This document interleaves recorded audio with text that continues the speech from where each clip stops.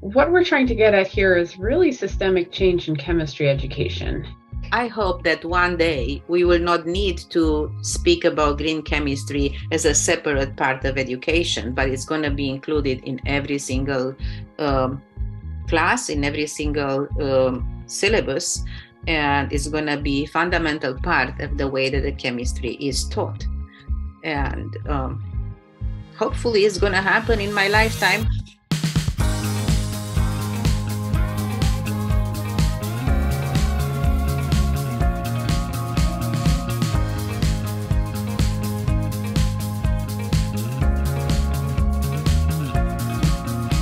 Green chemistry is the way forward, is the way of the future for our discipline.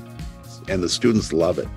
The young people love it. You know, they are at that part of their life where they see the possibilities of the ways that they can make the world a better place. And they just want to be handed ideas to be able to go and do things. For me personally, it has been a game changer. I'm a teaching faculty. I'm not required to do research.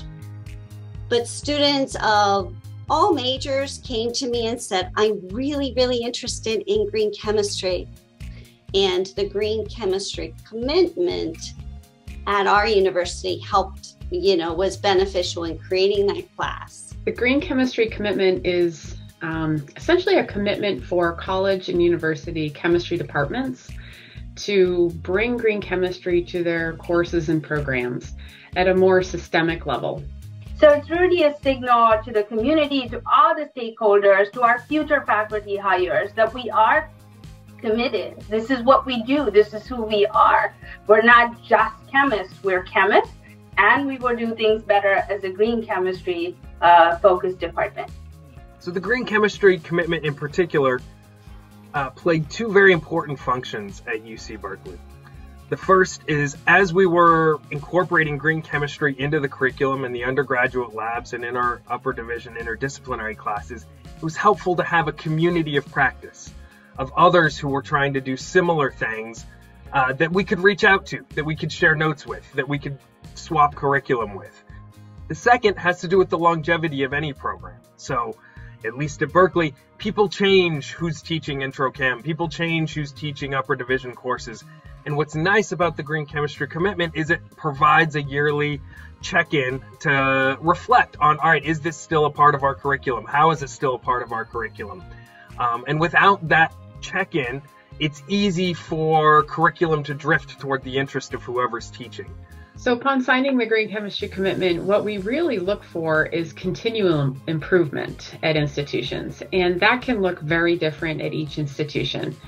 Because we recognize that each institution has a different set of faculty, a different set of resources that they bring to the table. So we want to keep that open and flexible in terms of how they bring green chemistry to their department. So it's nothing like an organization that's coming in and saying, here's what thou shalt do.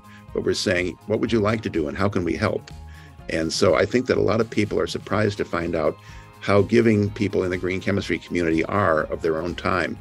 Because I've never met a community of professionals that are more willing to help others have success than the green chemistry people that I've met.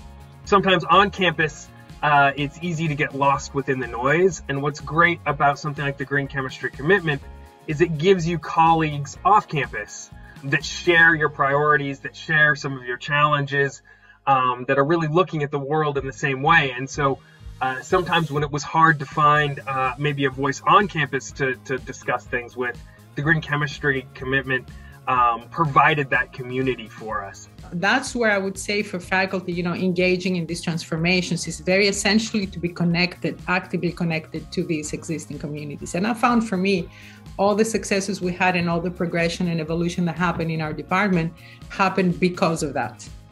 If you decide to sign the green chemistry commitment, you are going to find group of people who are going to be ready to support and encourage you to your journey to implement green chemistry into your classes and in the curriculum at your institution. You will find a group of friends who will be there to give you ideas or to ask you about your results. You will find a group of people who are willing to share their teaching materials and share their success and their failure, tell you what didn't work for them and what did work. In other words, you are going to enjoy the benefit of working and growing with friends, among friends.